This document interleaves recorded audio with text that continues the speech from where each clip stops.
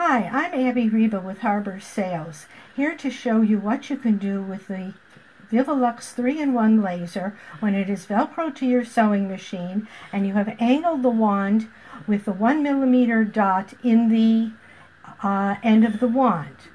I like to use this when I'm doing precise work for applique or following a design, if I'm outlining something or if I'm just wanting to sew a straight line.